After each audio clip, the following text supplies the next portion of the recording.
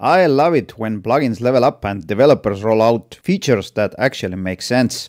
A while back I made a video about this awesome automation tool called Bitflows, basically a Zapier alternative right inside WordPress. It was already super handy, but now they've packed in even more useful features. And in this video I'll show you exactly what's new. Let's get into it. As I mentioned, the plugin is called Bitflows. It has a free version and it has a pro version. In this video I'm gonna use pro version. It allows you to connect your site with more than 200 integrations. Scroll down and you'll see what are available at the moment. The list is really long. So you can connect your site, set the triggers and actions, and it's really easy to do. Since I already created a separate video on how to use the plugin, I'm not going to go through all the details again. I'm going to put the link to the previous video in the video description. In this video, I'm going to make a shorter overview. But first, let's take a look at the settings. You'll see that you can activate failed notification tasks, set the number of days to retain the task logs, and enable an option to trigger cron jobs from the cloud. Under custom apps, you can create your own apps. If you're a developer and you want to use the webhooks, then you can see them here. Under the connections, you'll see what connections you have created. Currently, I have connected my site with DeepSeek, Claude, WooCommerce, and Gemini. Under the flows, you'll see all the flows you have created. Currently, I have one. I have deactivated it because next I'm going to create a new one. And dashboard displays all the relevant data to you. Okay, let's go to the flows and let's create the flow. You can select one of the templates, for example, choose an example flow, create, and there it is. Here is your example flow.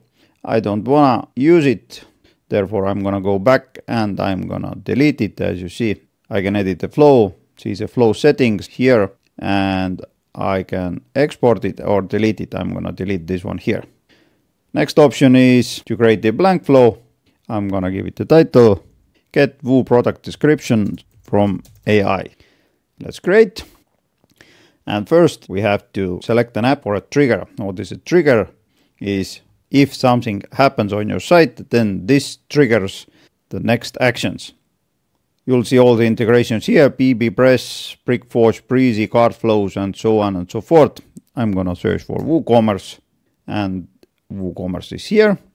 You'll also see that WooCommerce memberships, subscriptions, and bookings are available, but I'm going to choose regular WooCommerce and I'm going to select create product. So if new WooCommerce product has been created, this triggers the next flow. And as you see, first it says I have to listen to the response. I'm going to click on this button, and then what will it do is that now it will see what happens when the new product is created. So let's add a title. Apple Mac Mini M4. This is the product description and this is the product short description. Let's add a regular price and the sale price, tax status, tax class if needed, inventory, SKU, track stock quantity, allow back orders, shipping dimensions. It's needed if you wanna create all sorts of data. Actually, I just need a product short description and long description, but nevertheless, I'm gonna create all the information so that the Bitflows can see what is happening here. Okay, now I'm gonna publish it and go back to this tab and you'll see the response has been captured, product title, content, excerpt, and so on. So this is done. I'm gonna close it down and next I'm gonna select an action, and this time it's gonna be Gemini. Under the integrations, you'll see create a completion or ask Gemini. I'm gonna select create a completion, this one here. Next, I can select the connection. Since I already created one, I can select this one here. If you're not connected your site to the Gemini, then click on add connection, and there you'll see you can find credentials from here. If you click here, there are the API keys. Just click on the create API key button. Pay attention though that you need to have a Gemini account on your name. So create API key, grab it, paste it here, and done. Since I already did it, I'm gonna select my current connection. It's refetching the available models. You'll see it here. Next, I can select the model. I'm gonna select 2.5 flash. Now I'm gonna click on the add messages button. Role is user. Inside the message box, I'm gonna paste my prompt. That is, given a product title, write a compelling product description that explains the key features and so on and so forth. Here I'm gonna add a product title. So if the product title is MacBook Pro, then the prompt is, given a product title MacBook Pro, write a compelling product description and so on. This is the prompt.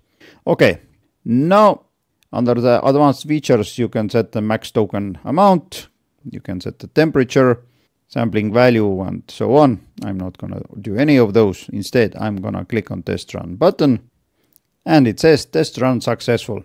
This is the input and this is the output. You can scroll and see what happens here. Okay, I'm gonna close it down. Next, I'm gonna add another action, and this time it's API request, this one here. Make a request. Now I need to add a connection. I'm gonna choose the connection type as basic authentication, and now I'm gonna go to the WooCommerce settings, advanced REST API. I'm gonna add a new key. The description is for Gemini. Permissions are read and write, generate API key, and now I'm gonna copy the consumer key from here to here. That is key username. And next one, consumer secret. I'm gonna paste it inside the secret and password box. Connection name, I'm gonna name it as Woo Connection. Let's connect it. The request URL is the next one, and the request URL is your domain, WP JSON, WC version 3, and products. And now what I have to add here is product ID. So this is the URL. Method is put, content type is JSON, and inside the body I'm gonna add description, and the value is this text here. You'll see this is a text that will be transferred from the Gemini. Let's test run it. It says test run successful, so good to go. Now this basic flow has been created. I'm gonna test flow once. I'm gonna use existing data, and under the logs I'll see what happens. It says processing. Usually it takes up to 10 seconds. It says success. Under the details I'll see that WooCommerce product created, Gemini created a completion, and API request was made. Now it's time to test it. So let's create a new product. I'm gonna give it the title Apple MacBook Air M4 2025 15-inch. Let's add a random image also, so it's gonna be good. Regular price and sale price. If you need, then add any other details. I'm not gonna do that at the moment, so I'm gonna publish it, close the product, open up the bit flows. Under the logs I'll see that it's already created a flow, it's processing. Now it says success. If I open it up and scroll down, you'll see there's my nice and long product description with a specifications table. Why is there a table? It's because I added this inside my prompt, that is, includes relevant specs inside a nicely formatted 2-column HTML table. So it works. What else I would like to display you is under the tools, you'll see all other cool stuff. Router, condition, iterator, delay.